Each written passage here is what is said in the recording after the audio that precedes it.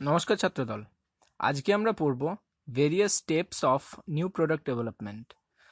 তো new product জিনিসটা কি সেটা অলরেডি আমরা বুঝেছি।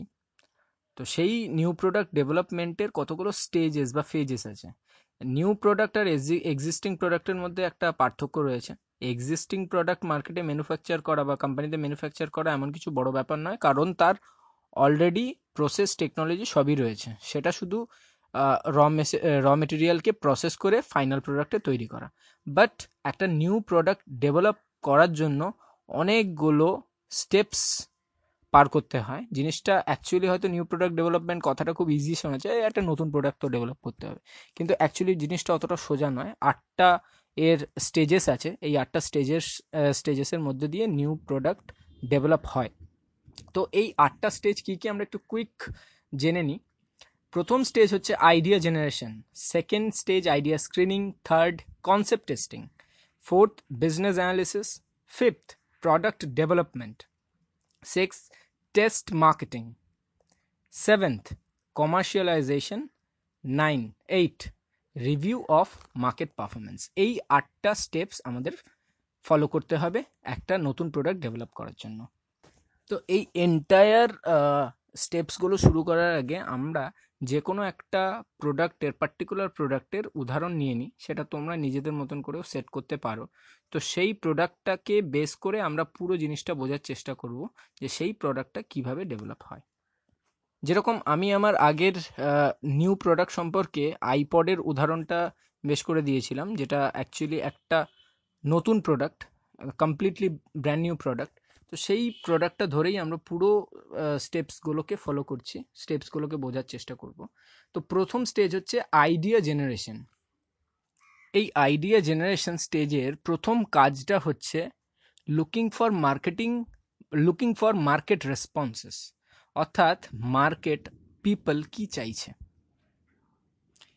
প্রত্যেকটা সময়ে মানুষজনের এরকম মনে হয়, ইস এই প্রোডাক্টটা যদি হতো কত ভালো হতো, এই রকম যদি হতো কত ভালো হতো। আইপডের ক্ষেত্রেও হয়তো কেউ ভেবেছিল এরকম প্রত্যেকবার গান ডাউনলোড করতে যেতে হবে, মানে গান তো আমরা ডাউনলোড করতে যাব না, কোনো দোকানে গিয়ে বা তাদের স্টোরে গিয়ে সেই গানগুলো ফিল আপ করতে হবে, তারপরে সেই একই গান শুনতে শুনতে আর ভালো লাগে না। তো এই রকম যে পজিশন তখন যে তৈরি হতো, বা আগেকার টাইমে যে সিডি ছিল, সিডির মধ্যে বা ক্যাসেট ছিল, ক্যাসেটের মধ্যে গান আমি শুনে নিলাম, ওই একই গান বারবার বারবার ধরে শুনতে তো ভালো লাগতো না। আর এক একটা ক্যাসেটের দামও মোটামুটি বেশি ছিল। আজকালকার দিনে যেরকম কমপ্লিটলি ফ্রি পাওয়া যায়, সেই প্রত্যেকটা ক্যাসেটের একটা দাম ছিল। সেই ক্যাসেটে ৮টা কি ১০টা গান থাকতো, এবং ক্যাসেট অত বই নিয়ে যাওয়াও খুব দুস্তর হতো, কারণ ক্যাসেটের সাথে একটা টেপ রেকর্ডার বই নিয়ে যাওয়া হতো। তো এই বিভিন্ন সমস্যাগুলো মানুষের মধ্যে তৈরি হচ্ছিল। মানুষ এইগুলো থেকে মুক্তি চাইছিল, যে এমন কিছু একটা হবে যেটাতে আমরা অল টাইম গান শুনতে পারবো, আমরা ইজিলি ক্যারি করতে পারবো, এবং গান গানের জন্য এত স্টোরেজ আমাদেরকে ক্যারি করতে হবে না। কিন্তু তারা বুঝতে পারছিল না অ্যাকচুয়ালি কি এটার কোনো ভবিষ্যৎ আছে না, আদেও এটা কোনোদিনও তৈরি হবে, মানুষ এটা বুঝতে পারছিল না। কিন্তু মানুষের রেসপন্স আসছিল। তো অ্যাপেল কোম্পানিকে প্রথমেই যেটা করতে হতো, conducting market research to find out consumers need and want. যেটা আমি বললাম, অ্যাপেল কোম্পানি করেছিল যে অ্যাকচুয়ালি কাস্টমার কি চাইছে, বা সেটা সেটা আমাদের এক্সিস্টিং টেকনোলজি না থাকলেও কোনো অসুবিধা নেই, আমরা একটা একদম নতুন প্রোডাক্ট হিসাবে ডেভেলপ করব, বাট কাস্টমার কি চাইছে সেটা আমাকে জানতে হবে, এবং তার জন্য একটা মার্কেটিং রিসার্চ কন্ডাক্ট করতেই হবে। সেকেন্ড, মানে আইডিয়া জেনারেশনের মধ্যেই আছি, ইনভাইটিং সাজেশন ফ্রম কনজিউমার্স। এটা কি, এখানে কি করা হয়, যে কনজিউমার এই আইডিয়াটা জেনারেট করেছে, বা মানুষজনের মধ্যে এই আইডিয়াটা জেনারেট হয়েছে যে এরকম যদি একটা প্রোডাক্ট হয় খুব ভালো হতো, তো তাদের কাছ থেকে বিভিন্ন ধরনের আইডিয়াজ না হয়, যে বলুন প্রোডাক্টটা কতটা পোর্টেবল হবে, বা তাতে কি কি ফিচার্স থাকবে, কি কি জিনিস পেলে আপনারা খুশি হবেন। তো তাদের কাছ থেকে সমস্ত সাজেশনস নেওয়া হতো, এরকম ওপেন মার্কেট একটা সার্ভে করা হতো কোম্পানির তরফ থেকে, এবং কোম্পানির যারা এক্সিস্টিং কাস্টমার আছে, বা কোম্পানির যারা কাস্টমার নেই but still they loves that company, তাদেরকে এই ফিডব্যাকে, এই সাজেশনসে অংশগ্রহণ করতে হবে, এবং তারা তাদের ভ্যালুয়েবল সাজেশনসগুলো কোম্পানিকে দেবে, এবং কোম্পানি সেগুলো নিজের কাছে রাখবে। ৩ নম্বর জিনিস যেটা করতে হবে সেটা হচ্ছে brainstorming suggestion for new product ideas. Brainstorming অনেক বড় একটা পার্ট, অনেক বড় একটা জিনিস। আমি একদম বেসিক্যালি একটা জিনিস বলছি, কোনো প্রোডাক্ট তার হয়তো কোনো এক্সিস্টেন্সই নেই, মার্কেটে নেই সেই প্রোডাক্টটা, কিন্তু সেই প্রোডাক্ট সম্পর্কে একটা ধারণা তৈরি করা হয়েছে। সেই ধারণাটা কার্যকরী করার আগে এই জিনিসটা নিয়ে আলোচনা হবে। এই প্রোডাক্টটা বা এই আইডিয়াটা নিয়ে গ্রুপ অফ পিপলকে বসিয়ে দেওয়া হলো এবং তাদেরকে এই প্রোডাক্টের বিভিন্ন ধরনের আইডিয়া ডেভেলপ করতে বলা হলো এবং প্রত্যেকটা আইডিয়াকে চুলচেরা বিশ্লেষণ করে ইনিশিয়ালি খতিয়ে দেখা হবে যে সেটা মার্কেটে অ্যাকচুয়ালি চলবে কি চলবে না। এটা কোনো বড় প্রোডাক্টে ইনভেস্ট করার মানে ইনভেস্টমেন্টের সিদ্ধান্ত নেওয়ার আগে এই জিনিসটা করা খুব দরকার। কারণ না বুঝে সুঝে যদি কোনো একটা জিনিসে ইনভেস্ট করে দেওয়া যায়, কারণ মার্কেট কিন্তু সম্পূর্ণ নতুন, মার্কেট কিন্তু খুব ভোলাটাইল ইন নেচার, যে কোনো মুহূর্তে মার্কেট কোল্যাপস করতে পারে, তো কোম্পানির কাছে সেটা বিগ লস।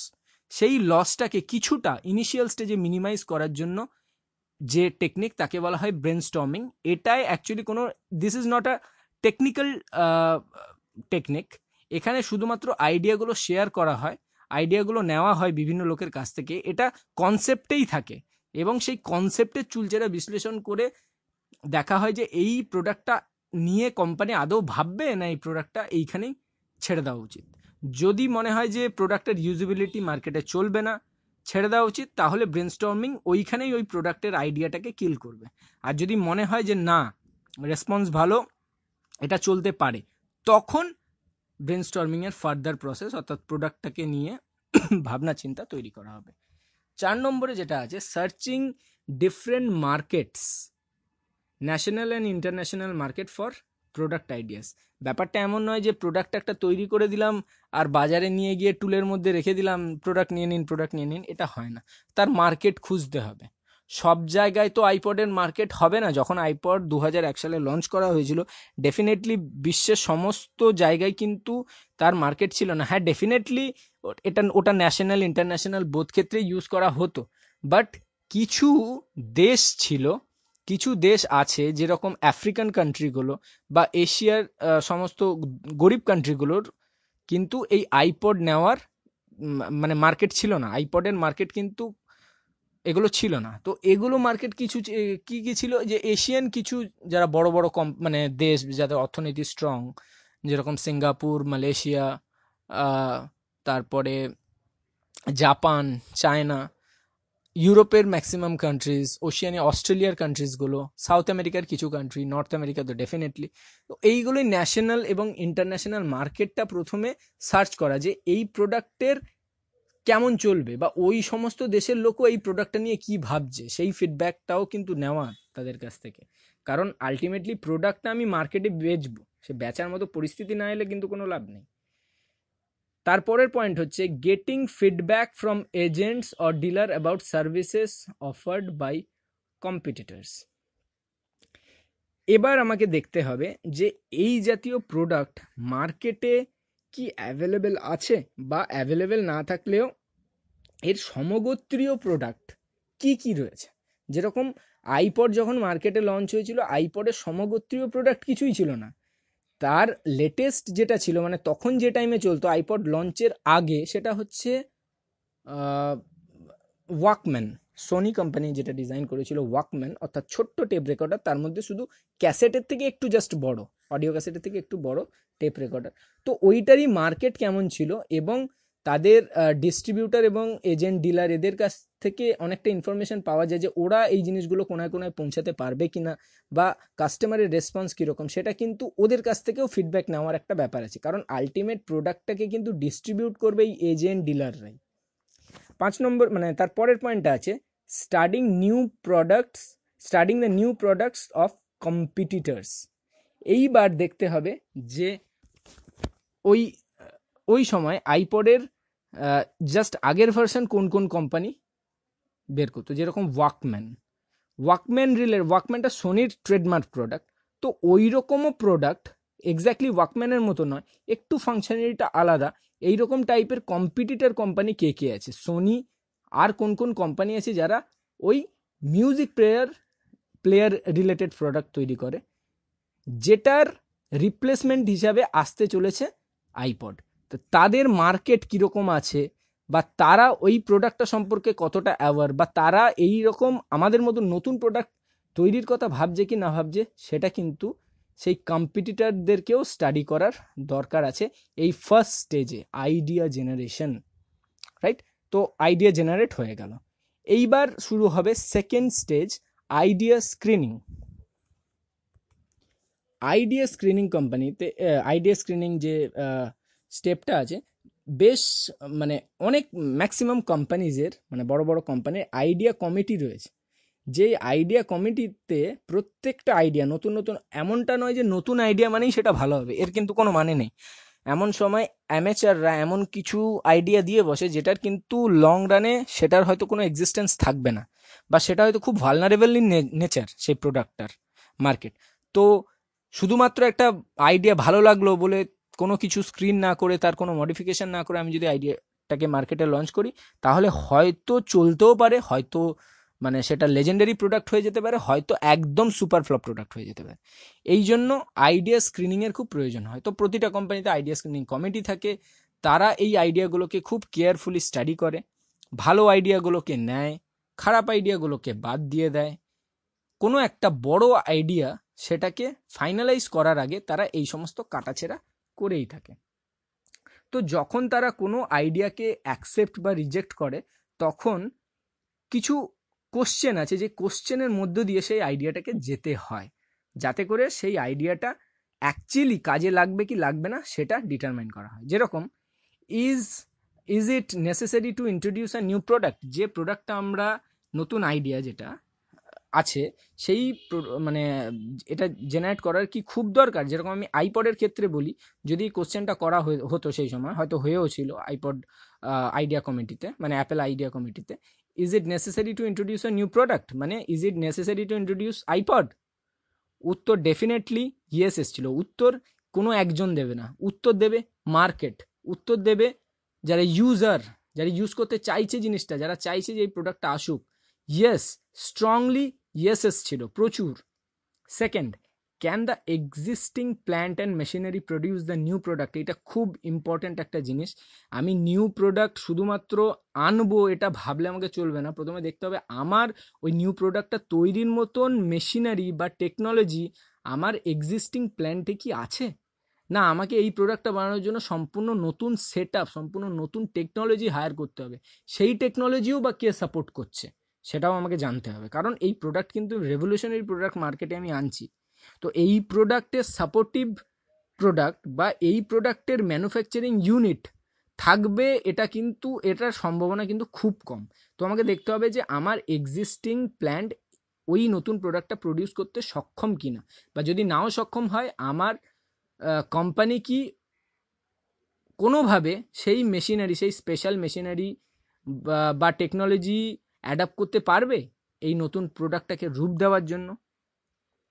আইপডের অ্যাপেল আইএনসির ক্ষেত্রেও ব্যাপারটা হয়েছিল yes. Third, can the existing marketing network sell the new product? কোনো প্রোডাক্ট বেচার ক্ষেত্রে অ্যাডভার্টাইজিং কোম্পানি বা মার্কেটিং যে ডিভিশনস আছে প্রত্যেকটা কোম্পানির, খুব গুরুত্বপূর্ণ ভূমিকা পালন করে থাকে। ইভেন খুব ভালো প্রোডাক্টও কিন্তু অনেক সময় মানুষের অজানা অচেনাই থেকে যায়। যেরকম আমি একটা উদাহরণ দিই, হোয়াটসঅ্যাপ কিন্তু হোয়াটসঅ্যাপের যে ব্যবহারটা আমরা হয়তো রিসেন্টলি কয়েক বছর আগেই শুরু করেছি, কিন্তু হোয়াটসঅ্যাপ অনেক পুরনো, হোয়াটসঅ্যাপ অনেক আগে থেকে ছিল, কিন্তু এর মার্কেটিং সেরকম ছিল না, মানুষ তখন ইউজেবিলিটি বুঝতো না, সেই জন্য কিন্তু হোয়াটসঅ্যাপের মার্কেট সেই সময় ছিল না। কিন্তু তারপরে যখন ডেটা রেভলিউশন হলো, মানুষ যখন বুঝতে পারলো যে Y WhatsApp, why not email or other chatting options or could বা এই সমস্ত, তখন কিন্তু হোয়াটসঅ্যাপ মার্কেটে একেবারে ছেয়ে গেল। আর এখন একটা মানে প্রত্যেকটা ফোনে হোয়াটসঅ্যাপ, মানে এটা খুব কমন ফিচার্স, মানে ফোনের মধ্যে কলিং ফিচার্স না থাকলেও চলবে, বাট হোয়াটসঅ্যাপ থাকতে হবে, জাস্ট জোকিং। তো এটা অনেক দিনের পুরনো প্রোডাক্ট, বাট স্টিল এটা সেরকম পপুলার ছিল না। তো আমার এখানে বেসিক্যালি যেটা বলার, যে অ্যাডভার্টাইজিং কোম্পানি বা মার্কেটিং যে ডিভিশনসগুলো, তারা কি এই প্রোডাক্টটা মার্কেটে সেল করতে পারবে, অর্থাৎ তারা কি কাস্টমারকে কনভিন্স করতে পারবে এই প্রোডাক্টটা নেওয়ানোর জন্য, সেটা কিন্তু একটা বড় চ্যালেঞ্জ। কারণ নতুন প্রোডাক্ট সহজে কিন্তু চট করে কেউ নিতে চায় না, কারণ তার মনের মধ্যেও কিছু জিনিস থাকে, এই সম্পূর্ণ নতুন জিনিস আমি ইন্ট্রোডিউস করতে, মানে আমি এটা হ্যাবিচুয়েট হতে পারবো কিনা, অ্যাকচুয়ালি এটা আমার কাজে লাগবে কিনা, বা এই জিনিসটার সাথে মানে আমি মানিয়ে নিতে পারবো কিনা, এই সমস্ত বিভিন্ন অ্যাংজাইটি থাকে নিউ প্রোডাক্টের ক্ষেত্রে মানুষের মধ্যে। ঠিক আছে, সেই জন্য সেই সমস্ত অ্যাংজাইটিগুলো কাটিয়ে মানুষকে কিন্তু এই প্রোডাক্টটা মানে নেওয়ার জন্য কনভিন্স করা নিউ প্রোডাক্টের ক্ষেত্রে মার্কেটিং টিমের কাছে খুব ভাইটাল একটা চ্যালেঞ্জ হয়ে যায়। তো কোনো কোম্পানির যদি মার্কেটিং টিম খুব স্ট্রং থাকে, অ্যাডভার্টাইজিং টিম যদি খুব স্ট্রং থাকে, তাহলে হয়তো প্রোডাক্টটা সেল করা অপেক্ষাকৃত ইজি হয়ে যায়। সব থেকে বড় কথা, প্রোডাক্টটার ইউজ যেন সত্যিকারের তার মানে ট্রাস্টওর্দি হয়, সত্যিকারের যেন সেটা তার দরকার হয়, অ্যাকচুয়াল তার নিডটা যেন থাকে। আদারওয়াইজ কিন্তু কোনো কোম্পানিকে শুধু মার্কেটিং গিমিকেই বেচে দেওয়া যায় না, হয়তো বেচে দেওয়া যায় কিন্তু তার ইউজেবিলিটি থাকে না। সেটা যদি সত্যিকারের মানুষকে স্যাটিসফাই করে এবং মানুষ যদি মনে করে হ্যাঁ এটাকে নিয়ে আমি লং রানে চলতে পারবো, এবং এই কথাটা যখন মার্কেটিং কোম্পানি সেই কাস্টমারের মনের মধ্যে এর বীজটা বপন করতে পারবে, তখনই কিন্তু মার্কেটিংটা সাকসেসফুল হবে, তখনই কিন্তু এই প্রোডাক্টটা নেওয়ার জন্য নেটওয়ার্ক চ্যানেল তৈরি হবে। 4 নম্বর কোশ্চেন হচ্ছে when can the new product break even।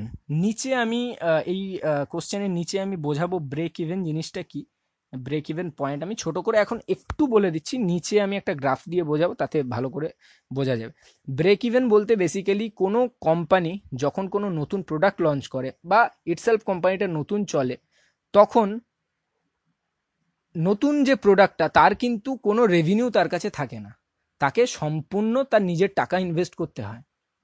সেই টাকার পরিমাণটা অনেক হয়, কারণ নতুন প্রোডাক্ট, তার নতুন টেকনোলজি, তার নতুন মেশিনারি, সমস্ত কিছু নতুন, তার জন্য তার রিসার্চ অ্যান্ড ডেভেলপমেন্ট সবচেয়ে বড় জিনিস। এই জন্য কোনো প্রোডাক্ট মার্কেটে ছাড়লে তার কিন্তু প্রাইমারি যে এক্সপেন্সটা হয়, প্রিলিমিনারি যে এক্সপেন্সেসটা হয়, প্রচুর হয়, হিউজ হয়। তো এই এক্সপেন্সটা কখন উঠে আসবে, কত বছরে উঠবে, সেইটাকেই আমরা বলছি ব্রেক ইভেন। মানে যেরকম এইখানে যে আইপডটা, এই আইপডটা হয়তো তৈরির সময় 100 কোটি টাকার হয়তো প্রজেক্ট ছিল। এই 100 কোটি টাকা তো একদিনে উঠে আসবে না নিশ্চয়ই, একটা নির্দিষ্ট টাইম লাগবে। সেই টাইমটাকে আবার আমি কিভাবে ডিটারমাইন করব, যে আমার কত ইউনিট সেল হবে, আমি প্রোডাক্টের প্রাইস কত রাখবো, মার্কেটে মানুষ কিভাবে এই প্রোডাক্টটাকে নেবে, কিভাবে এই প্রোডাক্টটা পপুলার হবে না অ্যাবলিশ হয়ে যাবে, অনেক কিছু ফ্যাক্টর থাকে। তবুও যারা ইকোনমিক অ্যানালিস্ট আছে তারা মোটামুটি প্রোডাক্টের ফিচার্স, ইউজেবিলিটি, কাস্টমারের রেসপন্স থেকে একটা গ্রাফ তৈরি করার চেষ্টা করে, যে প্রোডাক্টের প্রাইস যদি এত থাকে তাহলে মোটামুটি আপনার 6 মাস লাগবে জিরোতে পৌঁছাতে। তো এক্ষেত্রে কি হয়, যে 100 কোটি টাকা আমি আজকে ইনভেস্ট করেছি, 6 মাস পরে ওই 100 কোটি টাকা আমার উঠে আসবে। তার মানে আমি 100 কোটি টাকা ইনভেস্ট করেছি আর 100 কোটি টাকার প্রোডাক্ট বিক্রি করেছি, তাতে আমার প্রফিট, সেই মুহূর্তে আমার প্রফিট কত, জিরো, কারণ আমি যা ইনভেস্ট করেছি সেটা আমার উঠে এসছে। আমি প্রফিট কখন থেকে শুরু করব, সেই 6 মাসের পরের থেকে, অর্থাৎ 6 মাস একদিন থেকে কিন্তু আমি প্রফিট করা শুরু করব। সেই 6 মাস একদিনে আমার হয়তো প্রফিট হবে 100 টাকা, তারপরে হবে 200 টাকা, তারপর 2000 টাকা, তারপর 20,000 টাকা, তারপর 2 লক্ষ টাকা। তখন কিন্তু আমার প্রফিটই প্রফিট। আমার সমস্ত খরচ, research and development, production, finance, marketing, সমস্ত খরচ কিন্তু ওই 6 মাসের মাথায় উঠে চলে এলো। ওই পয়েন্টটাকে আমি বলছি break even point. Break even point কি, যে জায়গাটায় এক্সপেন্ডিচারটা আর প্রফিট ব্রেক হচ্ছে, যে পয়েন্ট থেকে শুধু লাভই লাভ আর যে পয়েন্টের আগে থেকে ক্ষতি, সেই পয়েন্টটাকে আমি ব্রেক ইভেন পয়েন্ট বলছি। এটা গ্রাফিক্যালি রিপ্রেজেন্ট করলে ব্যাপারটা বোঝা যাবে, সুন্দর বোঝা যাবে, তবু আমি জাস্ট একটু বলে দিলাম। তো এই ব্রেক ইভেনটা কখন ভাঙবে, তো দেখা গেল এমন একটা আমি প্রোডাক্ট করলাম যেটা এস্টিমেট ব্রেক ইভেন হচ্ছে 10 বছর। তো আদেও সেই কোম্পানিটা 10 বছর চলবে কিনা, প্রোডাক্টটা 10 বছর চলবে কিনা, সেটাও দেখার একটা ব্যাপার আছে। তো এটাকে ডিটারমাইন করতে হবে। অ্যাজ আর্লি অ্যাজ পসিবলও যেরকম নয়, ব্রেক ইভেন অত সহজেও ভাঙার নয়, তা বলে খুব দেরিতেও যদি আমার ব্রেক ইভেন ভাঙে, সেটাও কিন্তু কোম্পানির পক্ষে একটা লায়াবিলিটি বা একটা রিস্ক থেকে যায়। তো তার জন্য চেষ্টা করতে হবে যে একটা নমিনাল একটা সাইকেল, মানে একটা নমিনাল একটা টাইম থাকে, যে এই টাইমের মধ্যে, এটা একটা আদর্শ টাইম, এই টাইমে ব্রেক ইভেন যদি হয় তাহলে কোম্পানির প্রফিটেবিলিটি, মানে প্রোডাক্টের প্রফিটেবিলিটিটা এস্টিমেট করা যায়। তো সেই রকম জায়গায় যাতে কোম্পানির প্রফিটেবিলিটিটা হয়, সেটা কিন্তু এনশিওর করতে হবে। এই সব কটা কোশ্চেনের অ্যান্সার যদি ইয়েস হয়, হ্যাঁ হয়, তখনই আমরা নতুন প্রোডাক্ট ডেভেলপ করার জন্য এগিয়ে যাব। আর যদি রিজেক্টেড হয়ে যায় তখন আমরা দেখব যে আইডিয়ার কোথায় লুফোলস ছিল, সেটাকে আমরা আরও মডিফাই করতে পারি বা সেটাকে কখনো কখনো রিজেক্টও করে দিতে পারি। যদি 4-5টা কোশ্চেনের মধ্যে 5টাই অ্যান্সার নো আসে, তখন আমরা ইদার মডিফাই করতে পারি। মডিফাইয়ের পরেও যদি স্যাটিসফ্যাক্টরি অ্যান্সার না পাই, তাহলে বেটার হয় আইডিয়াটা রিজেক্ট করার, কারণ এই আইডিয়াটা যদি ফোর্সফুলি ইমপ্লিমেন্ট করা হয় তাহলে কিন্তু এই আইডিয়াটা পরবর্তীকালে ট্রাবল মেকার হতে পারে। থার্ড পয়েন্ট হচ্ছে কনসেপ্ট টেস্টিং। কনসেপ্ট টেস্টিং বলতে প্রোডাক্ট এখনো তৈরি হয়নি, শুধুমাত্র অ্যাপ্রুভ হয়েছে যে হ্যাঁ এরকম প্রোডাক্ট তৈরি হতে পারে, করা যেতে পারে, এখনো কিন্তু প্রোডাক্ট তৈরি হয়নি। প্রোডাক্ট তৈরি হওয়ার আগেই কনসেপ্টটা টেস্ট করাতে হবে এবং বেশ কিছু অ্যান্সার জানতে হবে, বেশ কিছু ফিডব্যাক নিতে হবে, যেটা সাপোর্ট করবে পরবর্তীকালে আমরা এটা নিয়ে এগোবো না। যেরকম কোম্পানিকে বুঝতে হবে যে কাস্টমাররা এই প্রোডাক্টের ইউজিবিলিটি আদৌ বুঝতে পারবে না না। এমন একটা প্রোডাক্ট ডিজাইন করে দিলাম, কাস্টমার বুঝতে মানে কি জিনিস রে বাবা, এরকম মাথায় ঢুকোর, এর থেকে আমার ভাই আগের জিনিসই ভালো ছিল।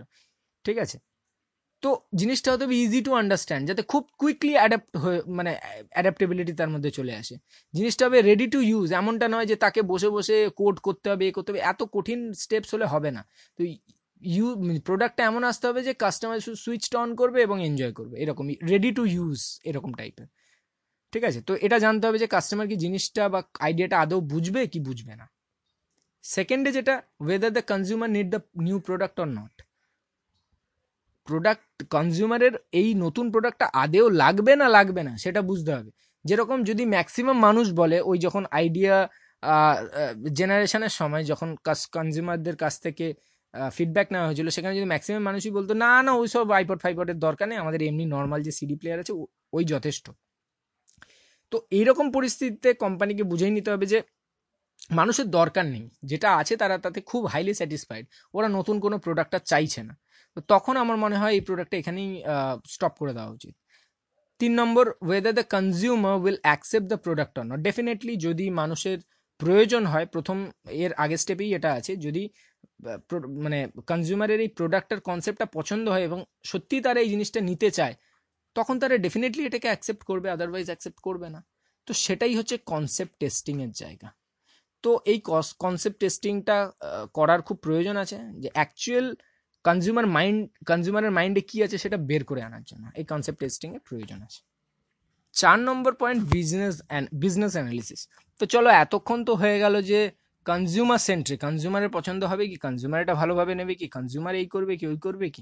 এবার চলে এসে বিজনেসের ক্ষেত্রে। এমনটা তো নয় যে আমি এটা দানছত্র খুলে বসেছি বা আমি এটা লোককে বিলি করে দেবো, আমার মন খুব ভালো, নিশ্চয়ই ডেফিনেটলি এর পেছনে বিজনেস একটা মাইন্ড রয়েছে।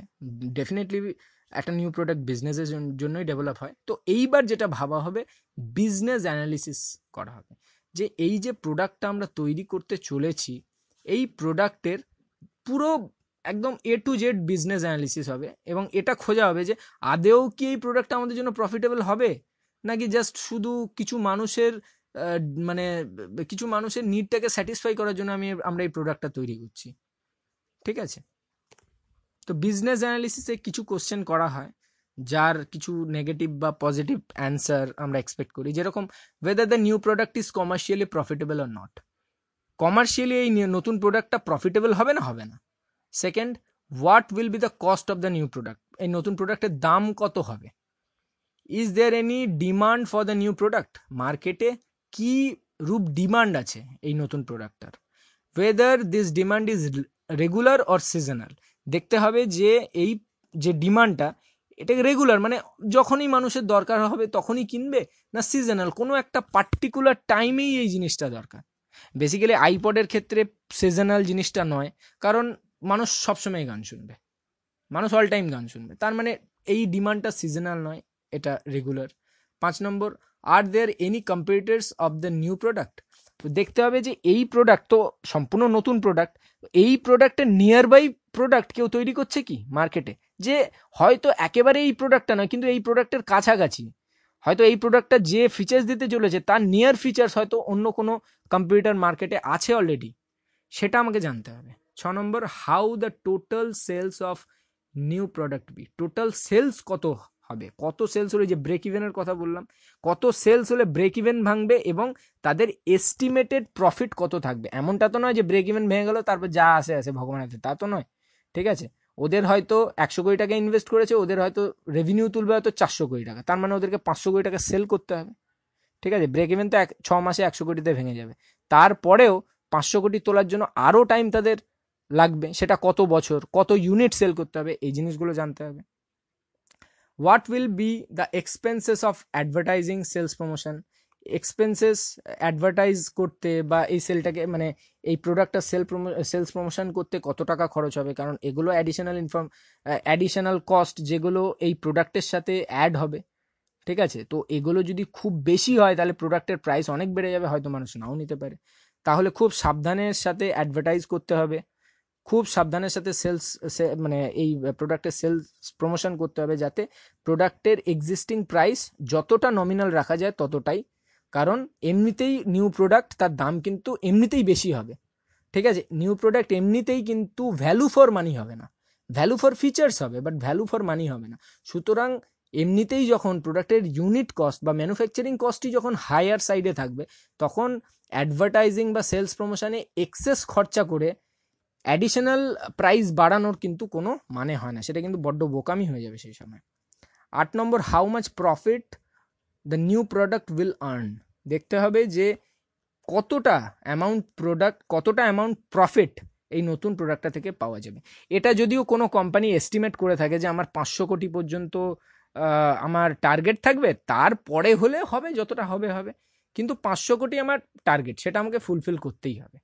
তো তারা দেখে একটা এস্টিমেট করে দেখে, যে র্যাঙ্কিং করে দেখে যে 500 থেকে 1000 কোটি হয়তো আমার প্রফিট হতে পারে, সেটাও তাদেরকে ভেবে দেখতে হবে। তো এই সমস্ত বিজনেস অ্যানালিসিস করে বা এই সমস্ত পয়েন্টসগুলোতে যে এস্টিমেটেড রেজাল্ট আসবে, সেই রেজাল্টগুলো পজিটিভ না নেগেটিভ সেটা অ্যানালিসিস করা কিন্তু খুব দরকার। আদারওয়াইজ কিন্তু বিজনেসের মতো চলতে থাকবে। ঠিক আছে, কোম্পানির কিন্তু পেট ভরবে না, আর কোম্পানির যদি পেট না ভরে কোম্পানি কিন্তু প্রোডাক্ট ডিসকন্টিনিউ করে দেবে। তো ডেফিনেটলি নিউ প্রোডাক্টে যেমন কনজিউমারেরও লাভ হচ্ছে, কনজিউমারও একদম সম্পূর্ণ একটা এক্সপিরিয়েন্স পাচ্ছে, ঠিক তেমনিভাবে কোম্পানিরও একটা এক্সপেকটেশন থাকে হয়তো এই নিউ প্রোডাক্টের জন্যই তারা লেজেন্ড হয়ে যেতে পারে।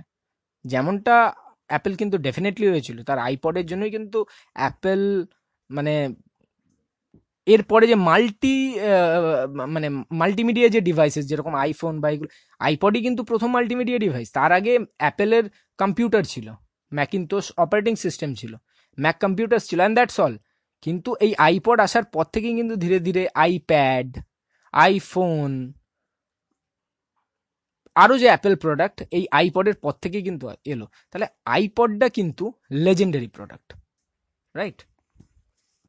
এবার 5 নম্বর পয়েন্টে আসবে প্রোডাক্ট ডেভেলপমেন্ট। সমস্ত কিছু রেডি, বিজনেস অ্যানালিসিস হয়ে গেল, আমার product generation, idea testing, A to Z হয়ে গেল। এবার আমি প্রোডাকশানে পুরোপুরি ইনভলভ হব। তাহলে প্রথমে প্রোডাকশান ইউনিটগুলো খোলা হবে, যে বিশ্বের কোন কোন জায়গায় এই নতুন প্রোডাক্টটা ডেভেলপ করা হবে, যেখানে এক্সিস্টিং ওদের প্ল্যান্টে ভালো টেকনোলজি, ভালো ম্যান পাওয়ার, ভালো মেশিনারিজ রয়েছে, সেই সমস্ত প্ল্যান্টগুলোকে চুজ করা হলো। তার এস্টিমেটেড কত টাইম লাগবে সেটা ডিটারমাইন করা হলো। সেটাকে ফান্ডিং করার জন্য ফিনান্স যে ডিপার্টমেন্ট, তাদের কাছ থেকে অ্যাপ্রুভাল নেওয়া হলো। মার্কেটিং ডিপার্টমেন্ট কিভাবে এন্টায়ার প্রোডাক্টটা সেলস প্রমোশন বা মার্কেটিং করবে সেটা সেট করে দেওয়া হলো। এরপরে তারা হয়তো অ্যাডভার্টাইজিং কোম্পানিকে হায়ার করবে, যে এই প্রোডাক্টটার নতুন অ্যাড দিতে হবে। তো একটা প্রোডাক্ট, এবার এটা এক্সিস্টিং প্রোডাক্ট ডেভেলপে মানে এক্সিস্টিং প্রোডাক্ট ম্যানুফ্যাকচারিং এবং সেলস অ্যান্ড ডিস্ট্রিবিউটের জন্য যে স্টেপসগুলো ফলো করতে হয়, এরা কিন্তু সেম স্টেপ ফলো করবে। আর এই স্টেপসগুলো নতুন কিছু নয়, অলরেডি প্রত্যেকটা প্রোডাক্টের ক্ষেত্রেই হয়ে থাকে। এক্ষেত্রে হয়তো একটু রিফ্রেশড ওয়েতে হবে, একটু ইউনিফর্মলি হবে, দ্যাটস অল, এর বাইরে এর কিছুই নেই।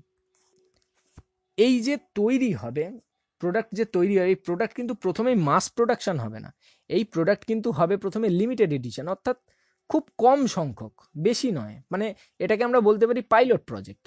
কিছু কম সংখ্যক, হয়তো প্রত্যেকটা এতে 100-200 ইউনিট বিক্রি হলো, ম্যানুফ্যাকচার হলো, সেই 100-200 ইউনিট হয়তো লোকাল মার্কেটে বা রিজিওনাল মার্কেটে বিক্রি করা হলো। এবং এখানেই দেখা হয় যে প্রোডাক্টটা ফ্যাক্টরি থেকে মানে লোকাল যে রিটেলার শপ আছে বা অনলাইনে যে সমস্ত শপিং সাইটসগুলো আছে বা যেখানেই হোক, সেখানে পৌঁছানোর কত সেকেন্ড মানে কত সময়ের মধ্যে মানুষ এটাকে গ্র্যাব করে নিচ্ছে। যদি 100 ইউনিট কোনো একটা জায়গায় পাঠানো হয় এবং সেখানে যদি 5 মিনিটের মধ্যে পুরো জিনিসটা গ্র্যাব হয়ে যায়, তাহলে বস মার্কেটে হিউজ ডিমান্ড আছে, এটা বুঝতে হবে। কিন্তু সেই 100টা ইউনিট বিক্রি হতে যদি 2 বছর টাইম লাগে, তো ডেফিনেটলি আমার মনে হয় কোম্পানিকে আর ফার্দার এগোনো উচিত নয়। মাস স্কেল করার আগে এখানেই সাবধান হয়ে যাওয়া দরকার। তো ফরচুনেটলি অ্যাপেল আইপডের ক্ষেত্রে সেই জিনিসটা তো ছিলই না, বরঞ্চ মানে অ্যাপেল কোম্পানির রিটেল স্টোরের কাছে লোক লম্বা লাইন লাগিয়ে দাঁড়িয়ে থাকতো এই প্রোডাক্টটা নেওয়ার জন্য। যেরকম আমরা অ্যাপেল আইফোনের ক্ষেত্রেও দেখতাম, প্রত্যেকটা নতুন নতুন প্রোডাক্ট লঞ্চ হওয়ার আগে মানুষ রাত থেকে ফোন কেনার জন্য অ্যাপেল স্টোরে বা রিটেলার, অ্যাপেলের যে রিটেলার স্টোর আছে সেখানে দাঁড়িয়ে থাকতো। সো এটা থেকে বোঝা যায় যে মানে এর যে এটা কতটা হিউজ এর সেলস হবে।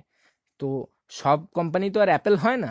অ্যাপেলের হয়তো এই হিউজ সাকসেসটা ছিল, অ্যাপেল হয়তো এই স্টেপটা, এই পাইলট টেস্টটা হয়তো স্কিপও করতে পারতো, ডাইরেক্ট মাস ম্যানুফ্যাকচারিংও করতে পারতো।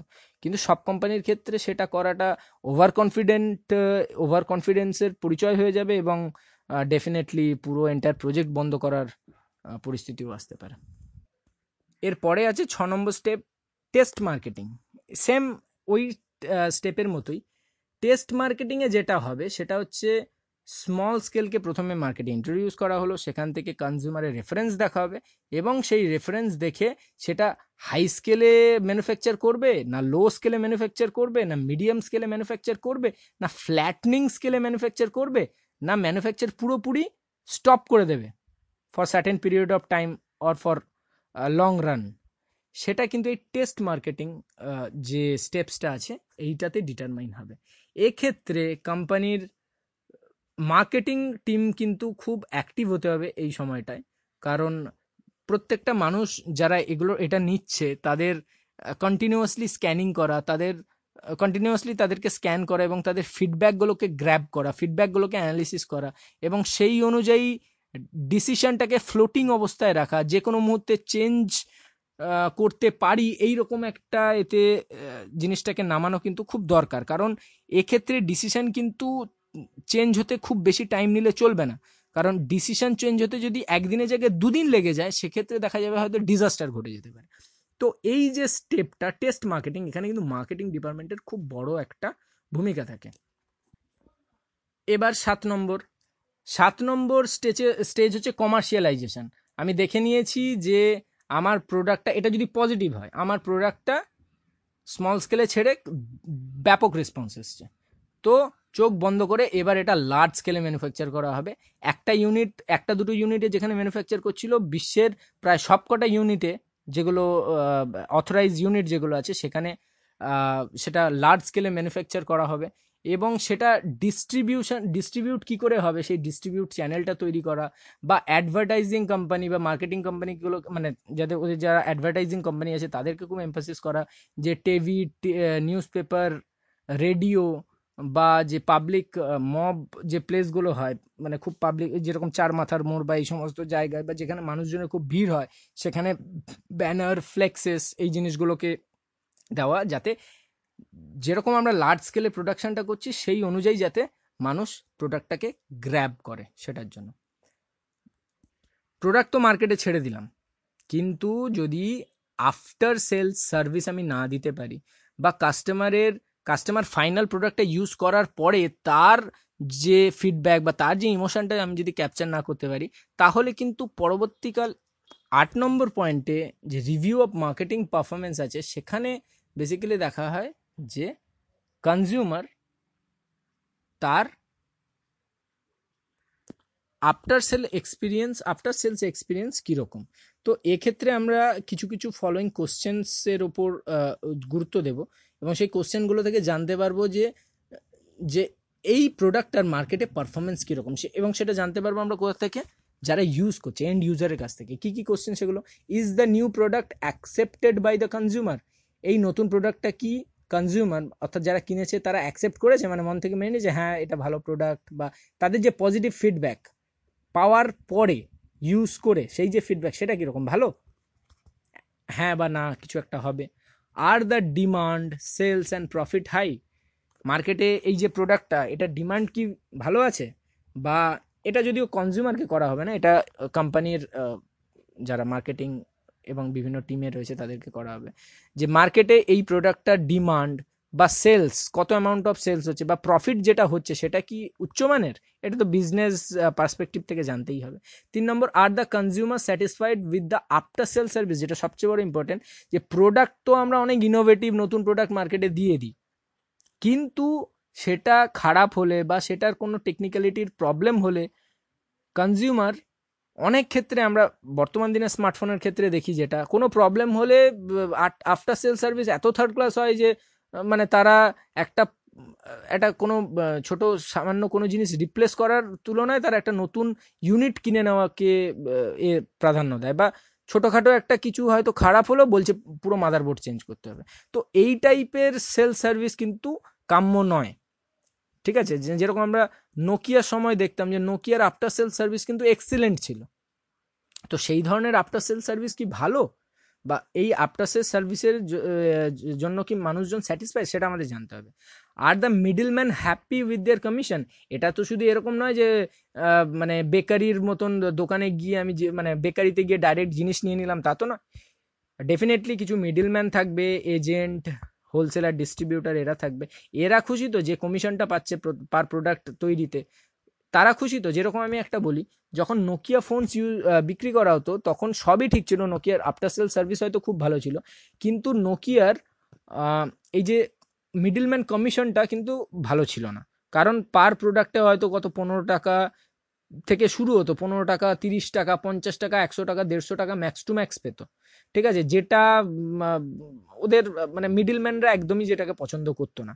কিন্তু এই যে ওপো, ভিভো, এই যে কোম্পানিটা, এগুলো এক একটা প্রোডাক্টে কমিশনই থাকে প্রায় 1,500 টাকা, 1,000 টাকা।